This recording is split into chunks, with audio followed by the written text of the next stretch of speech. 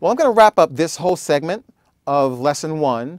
We've kind of explored some areas of what the voice is and moving from the voice into the acoustical space that we have to use to record, and then some ideas about what can be very useful for the recorded voice in terms of being able to get a little bit of passion or a little bit of heartfelt understanding out of the vocal performance.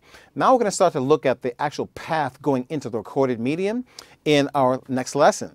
So have a good one, and I'll see you then.